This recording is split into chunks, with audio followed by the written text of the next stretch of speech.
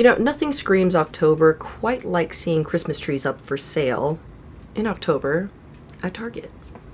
Hey party people, from me and my new beauty mark and the 3 eyelash extensions on each of my eyes that are clinging on to dear life. You know, Halloween is creeping upon us, and what better way to close out Halloween than to read creepy Reddit stories that are non-life threatening and have a happy ending. Am I right? Let's go ahead and get started. So the first story that I have to present to you comes from the Reddit thread Creepy Encounters. And it is titled, Weird Guy Shows Up at My Parents' House at 1 a.m. looking for me and using details of my life that were valid 20 years ago. A couple grammatical errors. I don't like the title, and it's not for grammatical reasons. This happened 3 nights ago and I'm going crazy trying to figure it out. I just moved into a new apartment 1 month ago and I'm still unpacking and settling in. I have been using my parents' address as my mailing address, who live a few towns over 20 minutes away, all of my life. 3 nights ago, my parents called me at 2 a.m. freaked out and proceed to tell me this story. I don't like this. Apparently at 1 a.m. someone starts banging on their front door and repeatedly ringing their doorbell. My stepdad walks downstairs and opens the door, leaving the front glass door closed and locked. Hell yeah, keep the glass door closed. There was a man standing outside who looked to be in his 30s with a black hoodie on, with the hoodie pulled up around his face. He didn't have any distinguishing facial features, facial hair, or tattoos. The only thing my stepdad said was that he looked to be Hispanic. Neither my stepdad or my mother, who was watching the whole thing out a window, recognized the man. Honestly, I don't even like it when people I know knock on my door, period. So the man says, I'm so sorry to bother you, but I'm looking for my full name. My stepdad plays dumb and says, who? The man proceeds to state my full name again and says that my boyfriend is worried because I didn't come home that night. What? He claims to be a friend of my boyfriend and tells my stepdad that they are both out looking for me, worried because I didn't show up home. I don't have a boyfriend. I live by myself with my 3 dogs and haven't been in a relationship in the past 5 or 6 months. Here's the weird part. My stepdad asked the guy what boyfriend he was talking about, and the man tells him the name of my boyfriend I had when I was in 10th grade, nearly 20 years ago. My boyfriend in the 10th grade has a very, very unique Italian name. I've never met anyone with a full name even close to his. He says my high school boyfriend's name a few more times to ensure my stepdad heard him and repeats that they are very worried about me. And is my stepdad sure I'm not inside? At this point, my stepdad is weirded out and closes and locks the door in his face. Yes. The man does not leave. He lingers in front of my house for the next 10 minutes, smoking cigarettes and talking on the phone. You know, smoking on someone else's property is like the rudest thing. Finally, my parents call the cops. About 5 minutes before the cops arrive, the man walks down the dead end on their block and drives away in a silver car. Stepdad was unable to get the license plate. My parents file a police report and nothing else happens. You know, I hear so many stories where people file police reports and nothing ever happens. After I hear the story, I'm going nuts over the weird details. How would someone know who I dated nearly 20 years ago? And what would the motive be of making up a story that included that weird detail about my past? I have not had contact with the 10th grade boyfriend in over a decade, and yesterday I decided to message him on Facebook to see if he has any insight. I tell him the whole story. He's just as confused as I am and claims to have no part in it. I am at a loss. I'm also really freaked out that some strange man is going through that much trouble at 1 a.m. to look for me. Any insights or ideas would be greatly appreciated. No, nothing else weird has happened since then. We're off to a strong start, everyone. I'm already freaked out. There are a couple updates in the story, but then none of them kind of resolve anything, so this is like the worst cliffhanger in all of history because I hate cliffhangers. What makes it even weirder is that like he stayed afterwards to smoke a cigarette out in the front yard. Like, haven't you learned anything about secondhand smoke? Alright, let's go ahead and So this next story is also a part of the Reddit thread Creepy Encounters, and it's titled, Watch Your Kids in the Stores. I can't tell you how many times my stupid ass as a kid wandered off in a store and my parents had to like go find me. I'm young. I mean, I'm 30, so I'm kind of young, but I see this little girl at Walmart not too long ago running around in the toy aisles. She must have ran past me 4 or 5 times, and every time she did, a man would be right behind her on her tail. For some reason, I could feel something was off. I stopped the little girl and asked her if she was lost. She said yes. I said, this man isn't your daddy, and with almost tears in her eyes, she looked at him and slowly looked back at me and said, no. I hate this story already. I grabbed her by the hand and told her we were gonna go up to the front to have them call for her mommy, as the man was in our aisle. I gripped her a little harder when we walked past him and went to the front of the store, walking right past the man, looking him straight in the eye, and he just kind of gave me this side smirk that till today makes the hair raise on my entire body. Ew. Had I not stopped that little girl and brought her to the front to find her mom, I'm genuinely scared to know what would have happened to her. Seriously, people who have way too much time to be fantasizing about what they would do with kids need to get a fucking job. If you're curious what happened to the child, the poster actually responded in one of the comments. Oh my god, so I got up to the front and they called out over the loudspeaker about the little girl who was lost. Thank God she knew her mom's first and last name. Surprisingly, a lot of kids don't know their parents' first and last name, so if you have a kid, tell them your name. She couldn't have been more than 4 or 5. When her mother got to the front, she was in tears. She hugged me and thanked me over and over again. I let her know about the man and why I took her to the front, and I believe the lady spoke with the manager about the man. I left after I knew the little girl was safe, but her mother was losing her mind looking for her. You could see the sheer terror in her eyes when she ran up front. On the bright side, the kid got home and it was a nice story ending. Now our next story is a part of this Reddit thread called Let's Not Meet, where it talks about a bunch of creepy encounters that might have happened in the past, might have happened online, but they don't ever want to meet this person ever again. The title of the story is called I posted about my stalker on Reddit and he found it. Oh girl. Here we go. Quick backstory. I've had a stalker for about 4 years. He was never aggressive or sent me proper threats, so stubborn as I am, I did my best to ignore him and not to give him the satisfaction of showing him any fear. To be honest, after a while, I also wasn't scared anymore since he almost never came close to me. I know being stalked can affect people severely even in a case like mine, and that's totally valid, but I guess I just got lucky and was never really psychologically affected by it. His stalking behavior mostly just consisted of sending me letters and gifts, such as photos of my own apartment building from the outside, things he dug up out of my trash can, and so on. I called the police many times, but they weren't able to, or really tried to be honest, to catch him or identify him. So about 3 weeks ago, I discovered the German version of this other Reddit thread, and I thought people might want to know what it's like to have a stalker. Since I barely use any social media aside from Reddit and have no personally identifying information here, I don't think he'd ever see it. One person even asked, does he know you're putting him on blast on Reddit? And I answered, maybe. Maybe it would make him angry, maybe he'd be turned on. Don't know, don't care. Well, I know the real answer now. He did see it and he did not like it. Like I said, he was never aggressive and never came close to me. The closest I know of was when he sent me a picture of myself unlocking my apartment door, taken from the corner of the steps above. Sorry if this makes no sense, I don't know how else to explain it, but I consider myself a pretty vigilant person and I'm thinking that he might have hid a camera there instead of being there to take the photo himself. I think I would have noticed him if he did. You never know, girl. I don't know how he got wind of the AMA, but he did. The next week was quiet, no letters, and I didn't see him anywhere. Then he left me letters with printed out questions and my answers from the AMA. He also left me a long, hateful letter towards my boyfriend about an issue I had posted on the German version of Am I the Asshole? His letters were never hateful like that before, though he never seemed happy with my boyfriend. He wrote about how I should share the spotlight with him since I got so much attention thanks to him. Bro, I got the chills. A few days later, I got a gift, but this time he didn't leave it in my mailbox or at my car like he usually did. No, this time he left it inside the apartment building right in front of my door. Oh my god, oh my god, oh my god, oh my god. I didn't take it inside my apartment, but opened it outside. It was a pretty big box, which is also unusual, and it was taped shut. As I'm typing it out, I realized it wasn't a good idea at all and it could have ended badly for me, but luckily he didn't send me a bomb or anything. He did, however, send me several zip ties, a roll of tape, the kind you use to tape off walls when painting, nothing you could use to restrain anyone, a TV remote with most buttons picked off, a pack of band-aids with a few used ones, not actually, just made to look that way according to the police, and a framed picture of me. I could tell the picture was taken a few days ago and my boyfriend was next to me, but cut out of the photo. The frame was shattered and the package was full of glass shards, clearly more than just what could have fallen out of the frame, and they were also intentionally put inside the crumpled newspaper that was stuffed in there to keep it all in place. I called the police right away and gave it to them. They were more concerned this time, finally, thanks, and told me they'd send patrol cars more frequently.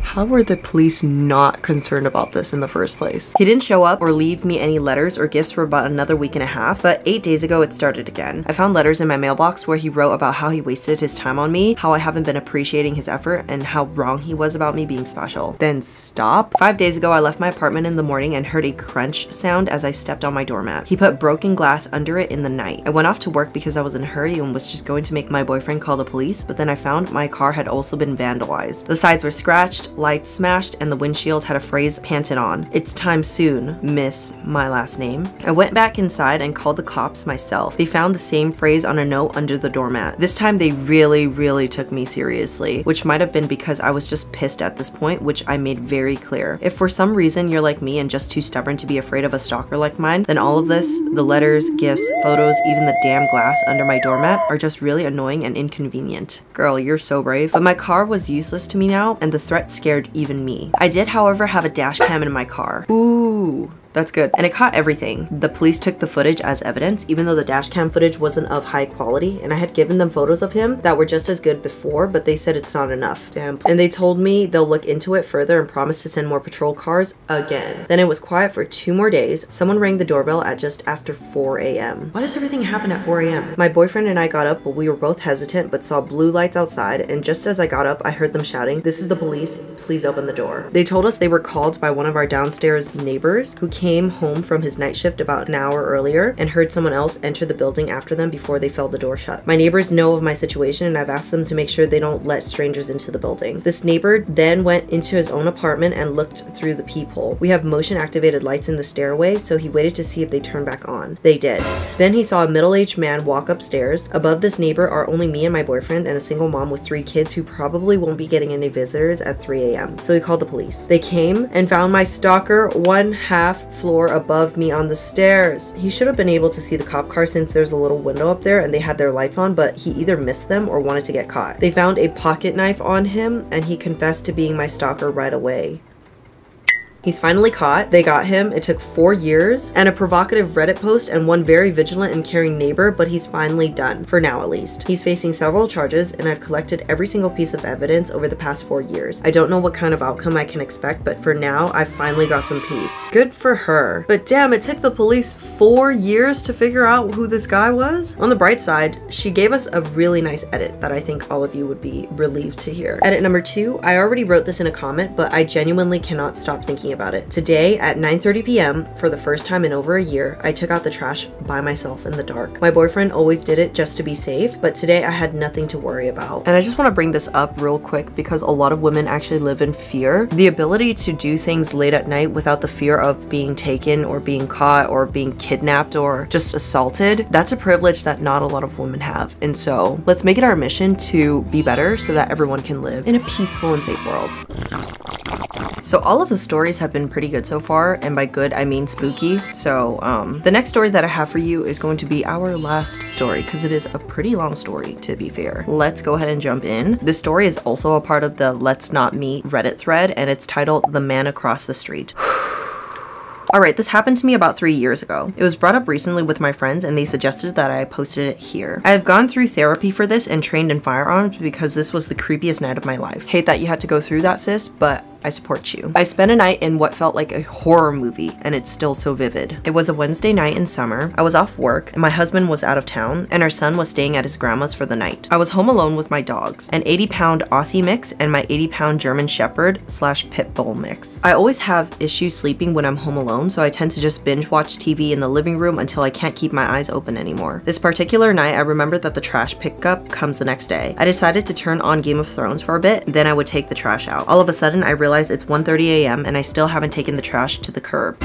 Always do it in the daytime, girl. My house has 2 solid iron gates, one in the front and one in the side door / backyard. Lighting on our street or anywhere in our neighborhood isn't that great, but it's a quiet neighborhood with a lot of families and you rarely hear about crime here. I looked out the window by habit before I took out the trash and saw who I thought was my neighbor smoking a cigarette outside of his gate across the street, looking directly at me. For context, this is a normal occurrence. My neighbor across the street hides smoking cigarettes from his wife, so he typically does it late at night in the front of his gate. I get off work late, so I usually see him and we wave, say hi, chat a little, and then I go inside and he makes a joke, "You didn't see me smoking," if my wife asks. So unbothered by seeing the guy, I go outside, grab my trash cans, open my squeaky iron gate, and take them out to the curb. I did not have my glasses on at the time, so as usual, I waved and said hello. However, the guy who I thought was my neighbor threw down the cigarette and quickly walked off the street. It took a minute for me to register that he was not my neighbor. I was a little creeped out because he was clearly staring into my window from the opposite sidewalk, but also maybe it was a guy taking a night walk. Not unusual in our neighborhood, and just stopped for a cigarette. I thought I probably weirded him out as much as he weirded me out, went back inside and laid on the couch with my dogs to keep watching the Game of Thrones. At some point, I fell asleep and I woke up hearing my gate squeak and my German Shepherd mix growling.